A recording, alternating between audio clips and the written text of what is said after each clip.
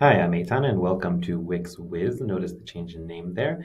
And today I'm going to be revisiting the topic of custom product pages using Wix code because of your request for me to kind of go a little more in depth on some of the topics that I touched on the previous tutorial.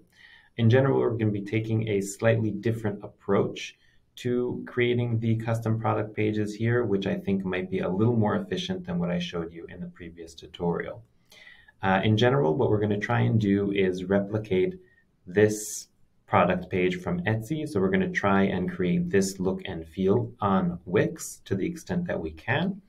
And in order to do that, I've already installed the Wix Stores app. If you're not familiar with how to do that, then you would just go here to the left side to add apps and search for Wix Stores. After you install it, then you will have several pages, one of which is the product page, which is what we will be customizing. So this app that you see here by Wix is kind of like a closed box. And in terms of what can be customized, you're slightly limited.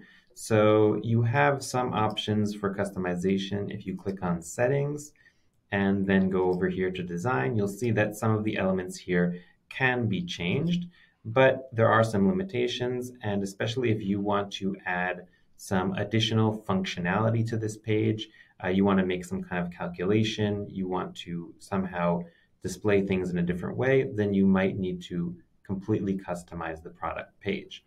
And the way we're going to do that in this tutorial is using dynamic pages. So if you're not familiar, dynamic pages are pages in Wix that are linked to a collection so that each item in the collection displays its own page and is connected to that item via a data set. So in order to create a dynamic pages for Wix product pages, what we're going to need to do is first turn on dev mode. And after we turn on dev mode, this will give us access to the behind the scenes collections in Wix, such as the Wix stores collections. So now that I've turned on dev mode and I go over here to databases, then you'll see here that I have Wix app collections on the bottom. And if I go into stores, then you'll see here that I have a collection for products. I'm sorry that it's on the very bottom.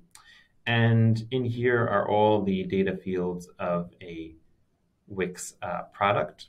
And if I go over here to the three dots and I say add dynamic item page, then Wix will create dynamic pages on our website corresponding to the items in the product collection. And I'm just using the basic products that come with the Wix app template. So you can see here that we have a page and we have a data set over here, which is a product item. And you can see here that some of the elements on the page are already linked to this dynamic data set. And this is the title of the product, a description, image, okay? But obviously this is not the layout that we want for our product page, but this will let us customize the look and feel of our product page. One more thing that I should say as a principle for this tutorial, if you head over to your dashboard, then you'll see that you can access all of your products over here from the dashboard. And one of the things that we're going to try and do in this tutorial is make sure that you can still manage your products completely through this dashboard. And that means that each of the fields in this dashboard, which corresponds to one of the fields in the product's data set, will need to be able to be edited through the dashboard and for the changes to be reflected on the product page that we're going to build. So we still want to use this nifty dashboard in terms of adding products and editing products, and for the changes that we make here to be reflected on our custom product page as if we were using the Wix app. So with that said, let's head back to the product page. And as you can see here, these existing elements are linked to the data set using the Wix element data connection. I don't know what you would call it. But you can see here this little green squiggly line. So if that was black, then it would mean that it wasn't connected, but green means that it's connected. And you can see here that it's connected to the dataset products item. And this is connected to the source main media image. Okay. And if I go into this, it'll be connected to title, etc. So I'm going to go ahead and actually get rid of almost all the elements on this page. And I want to focus just on the image. Okay, so there are two ways to go about in terms of connecting the data from this data set to our elements on the page. So one is using the native Wix connection, so that's like this, and the other option is using code. So if I go down here into our code editor, and I first of all import, first I'm going to, actually I don't need to import anything, to be honest, because we have this as a data set. So I'm actually just going to make sure that our data set is ready. So dynamic data set, that's the name of this data set right over here that our product is connected to. You can change the name if you want. And usually anything that we do with a data set in Wix, first we're going to want to make sure that the data set is ready. So I'm first going to create an onReady event listener. And then any code that I'm going to write regarding this dynamic data set, I'm going to write within this callback function. And let me just zoom in a little bit so you can see what I'm doing over here. So over here, what I'm going to do is I'm actually going to get all of the data from this item. So I'm going to say const product, and that will be equal to dynamic data set dot get current item.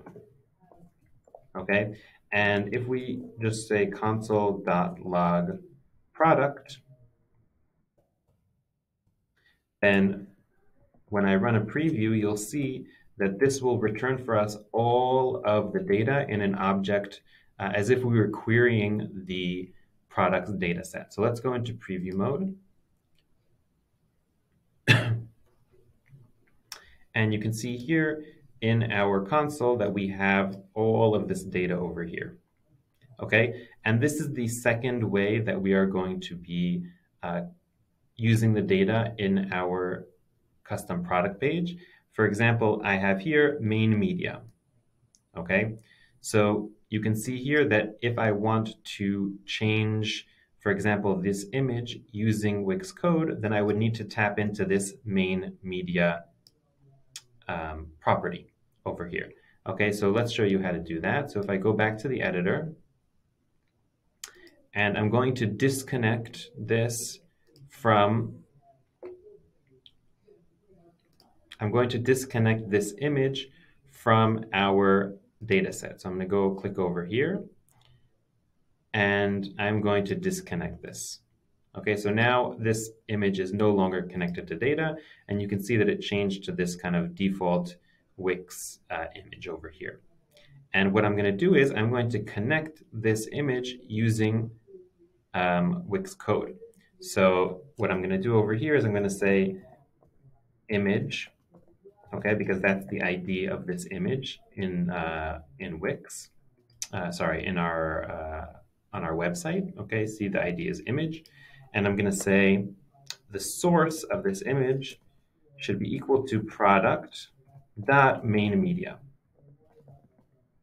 Okay, and this should have the same exact effect as connecting it using the native Wix connection. So I'm going to go back over here into preview mode.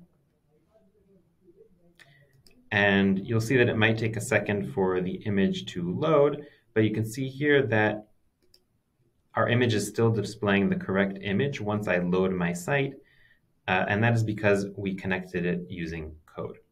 So these are the two ways that you can approach connecting things to the data when you're creating your custom product page. And there's no right or wrong, but in general, using code will give you a little more flexibility in terms of what you can do. And eventually, you probably will hit some walls where you will need to use code. So just have in mind that you have you have two ways of approaching this. And we're really going to need Wix Code for the demonstration in the next video, which will be how to add all those additional little images. Like, for example, in Etsy, you see here we have our main media, and we also have additional images here on the side. And that's what we're going to be touching on in the next video.